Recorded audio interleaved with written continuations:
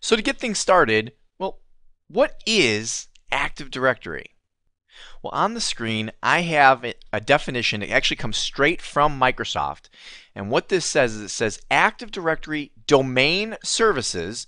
And we're going to have our focus right now on those domain services. And I'll explain that more in just a minute. But Active Directory Domain Services and its related services form the foundation for enterprise networks running Microsoft Windows, as together they act as tools to store information about the identities of users, computers, and services, to authenticate a user or computer, and to provide a mechanism with which the user or computer can access a resource in the enterprise.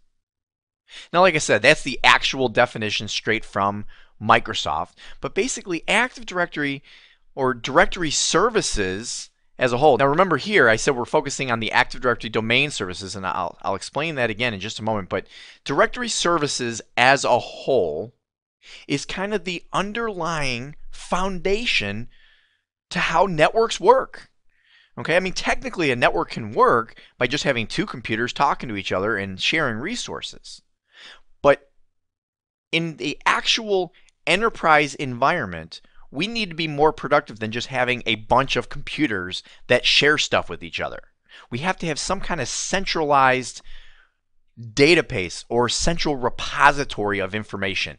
And maybe even we could say central control of that information. Well, that's what Active Directory Domain Services is.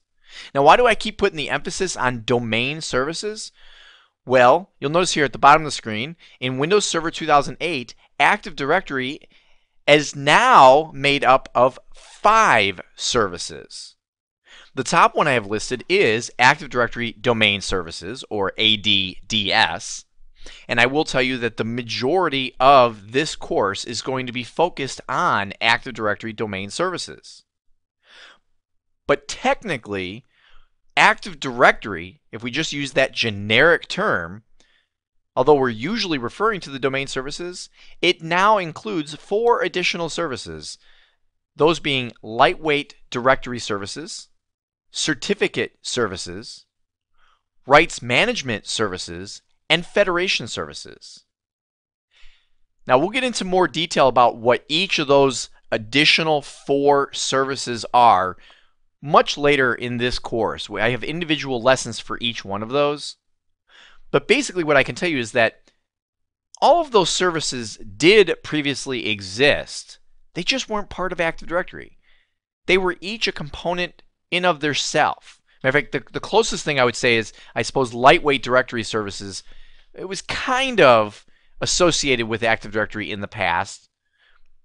But for the most part, these were all separate services. They were all separate beasts on their own. And now Microsoft has brought them all together in Active Directory.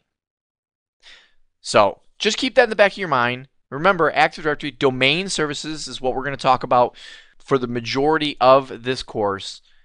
And then near the end, I'll go ahead and give you a lesson on each one of the 4 additional Active Directory services which are now available.